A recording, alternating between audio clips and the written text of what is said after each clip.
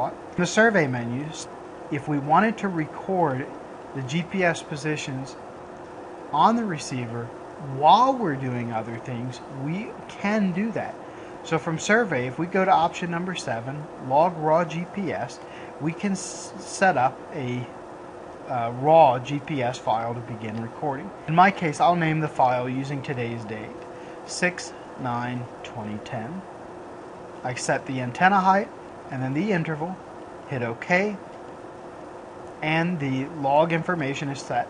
The red light indicating that the raw file is being indicating that raw data is being logged is on the GPS receiver, and my file name is displayed here.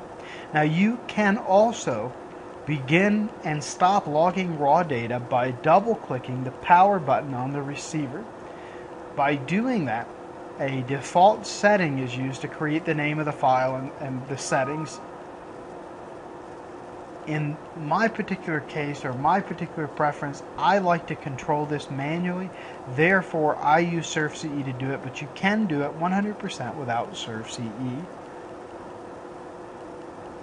Once we're finished logging the raw information, we can tell it to close the file. So we click Close File. The file is closed, the data is closed on the receiver, and we're ready to move forward. We could then take that raw file into the office using the program SBF Converter, which is included in the RX tools. We could grab a single file from the card,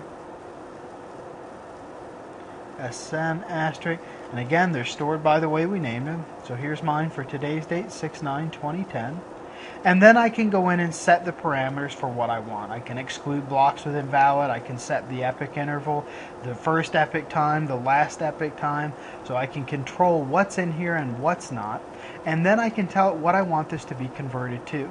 My options include RINEX, ASCII, and KML, which is Google Earth format. With each option, you also have the ability to control what's written, how it's written, basically the settings, including the file name, the destination, and then in some cases, advanced settings. Click the Convert button. The RINEX file, in this case, is converted. I have the ability to display any errors, or open the directory, or simply close out, and now I have my RINEX file.